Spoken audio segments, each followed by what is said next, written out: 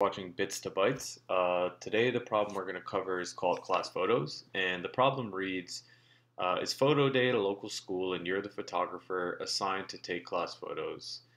The class you'll be photographing has an even number of students, and all of these students are wearing either red shirts or blue shirts. In fact, exactly half of the class is wearing red shirts and the other half is wearing blue shirts. You're responsible for arranging the students in 2 rows before taking the photo. Each row should contain the same number of students and you should adhere to the following guidelines. All students wearing red shirts must be in the same row. All students wearing blue shirts must be in the same row. Each student in the back row must be strictly taller than the student directly in front of them. And to represent students, you're given 2 input arrays, one containing the heights of all students with red shirts and another one containing the heights of all students with blue shirts. These arrays have the same length and each height will be a positive integer. Write a function that returns whether or not a class photo that follows the stated guidelines can be taken. So if we look down at our sample input, we can see that we get 2 arrays. And each number in these arrays represents the height of a specific student. Now, the one thing that we don't know is, well, which color shirt should be the back row and which color shirt should be the front row. So one way I like to look at this, let's go over here, right? So let's say we have red shirt, blue shirt, right? And values in red shirt are 5, 8, 1, 3, and 4. And the values in blue shirt are 6, 9, 2, 4, and 5, right? So we need to determine which row should be tested as the back row and which row should be tested as the front row, right? So when I'm dealing with an array problem, the first thing I like to do, like just on like a notepad or like a scratch pad, is sort of play around with the array. You can see here that the one follow-up question that I asked my interviewer is if we can manipulate the array, meaning can we adjust the array such that the order of the children with red shirts or blue shirts, can we change that? Meaning, can we change the order of the array? Right? So that's one thing I would, as a follow-up question, I'd ask my interviewer. For this, I'm going to assume yes. So if your interviewer says yes, then the first thing that I like to do is sort of, let's try and just sort the array and see if anything sticks out to us, right? And let's write here, we're trying to determine front row versus back row, right? Which we're trying to determine which color shirt should be the front row and which color shirt should be the back row, right? So I like to just sort the array to see if anything sticks out while I'm brainstorming. So 3, 4, 5, and 8. So this would be it in ascending order. And let's sort this one. I think it's 2, then 4, then 5, then 6, then 9, right? So based on this sorted order, we can see that, I mean, the only possible way for this to work, because the shortest kid in the entire classroom has a height of 1, we need to find someone that has a height of greater than 1. Looking at, okay, let me start that over. So because the shortest kid in the classroom has a height of 1, we need to look in blue to see if we see any heights that are taller than 1. Well, that's easy, right? It's a 1-to-1 mapping, right? So 2 is always taller than 1, right? So therefore, we already know that blue shirts should be assumed to be the back row, right? Now, let's move on. So now, so let's see this. So we assume blue shirt to be back row. And again, the reason that we're assuming the blue shirts should be the back row is because just looking at the first element, right, in the first students in this row, blue is taller, right? The blue row is taller than the red shirt row to start out, right? So we assume that. Now as we iterate through this blue row, well, 4 is taller than 3, 5 is taller than 4, 6 is taller than 5, and 9 is taller than 8, right? So how did we determine that the blue shirt should be the back row and the red shirt should be the front row? So I think the easiest way to sort of look at this is we compare the element at the start of our sorted arrays, right? Whichever is larger, we assume to be the back row, right? So basically we sort our array, right? Step we did right here. And then we just take the first element from each array, in this case 1 and 2, and whichever one is larger, we assume that array to be the back row and the other one to be the front row. So in this case, the blue array would be considered the back row and the red array would be considered the front row. Right? Now let's see how we can do that in code, right? Let's delete this. Right? So what did we say? The first thing we need to do is sort our array. So sort both lists, right? And then we do collections dot sort, and then so we're going to sort the red shirts, and we're also going to sort the blue shirts, right? So let me just copy that here. See, put that there. Okay. Now we need to determine which color should be back row and which color should be front row, right?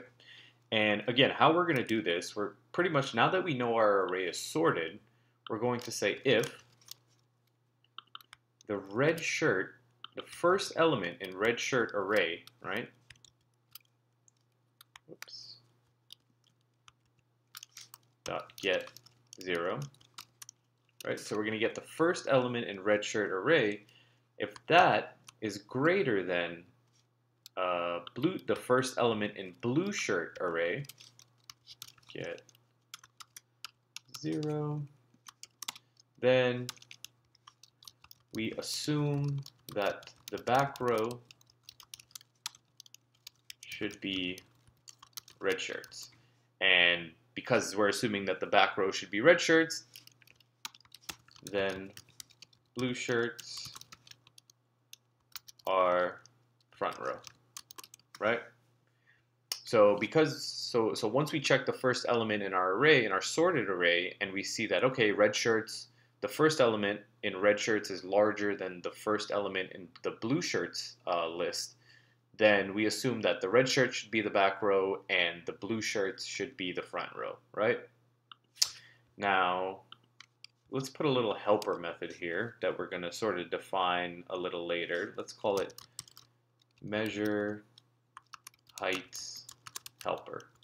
And we don't really know what it's going to consume, but let's just leave it blank for now. This is going to actually do the calculation to determine if the red shirt's heights for all of the students are strictly taller than the blue shirt heights for the blue shirt students, right? So let's just leave that there for now.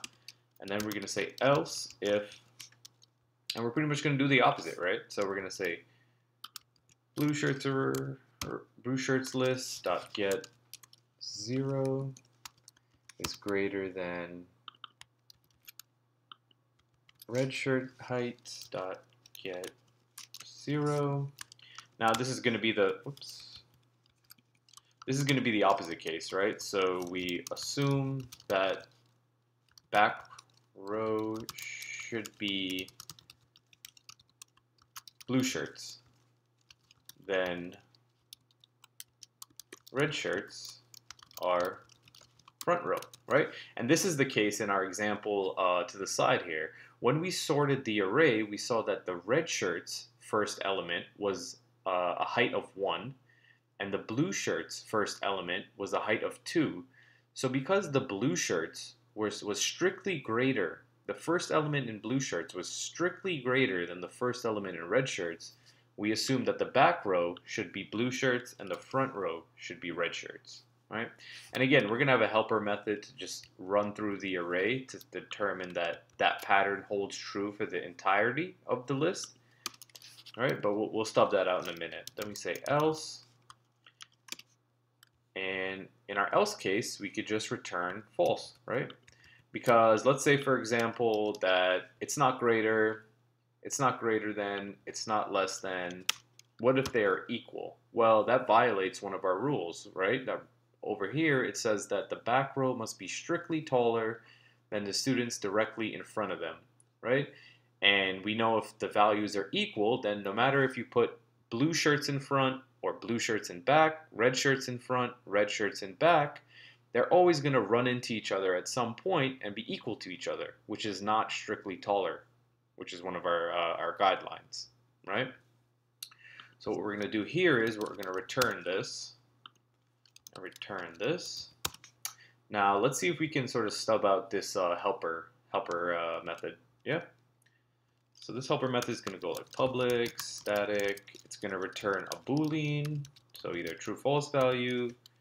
Name of it is measure heights helper parens. And let's try and think of what. Oops, mess this up.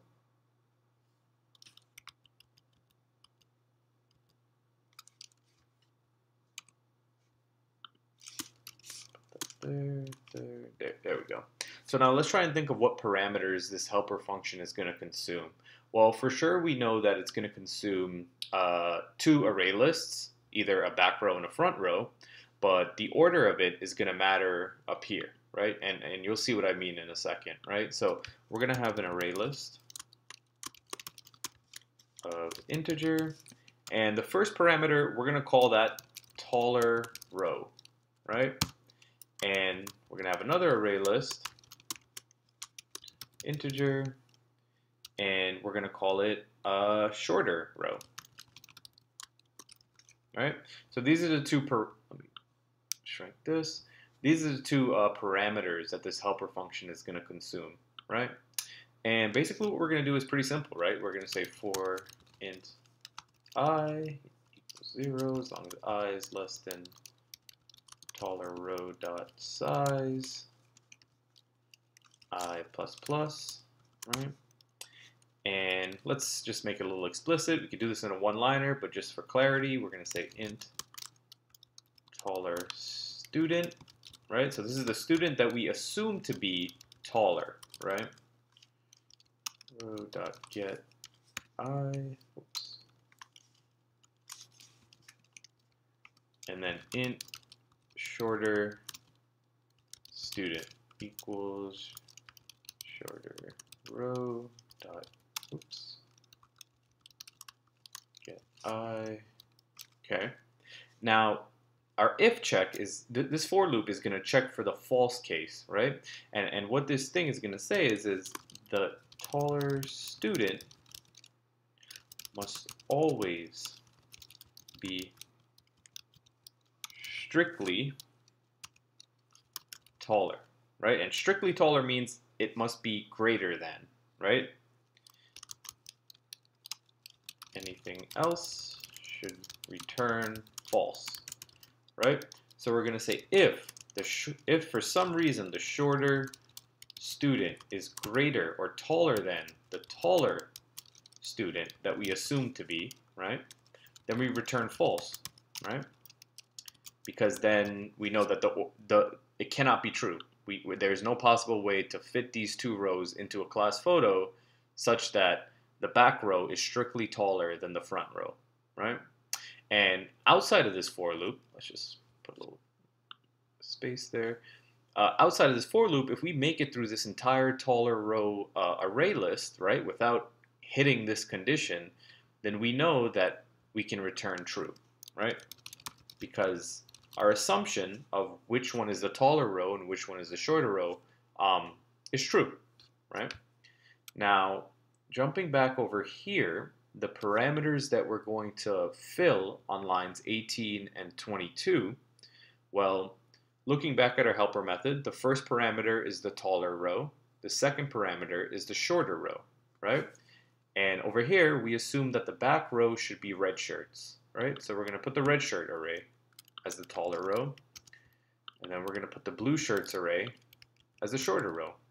And over here, we're going to do sort of the opposite. We're going to put the blue shirts heights as the taller row, and we're going to put the red shirts as the shorter row. And yeah, I think this makes sense. Should work. Let's run this code.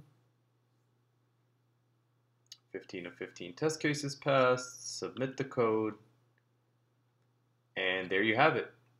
Yeah, so the trick to this was just understanding how to manipulate the given arrays. Again, anytime you get an array question, comparative array question specifically, you really want to make sure that you can sort of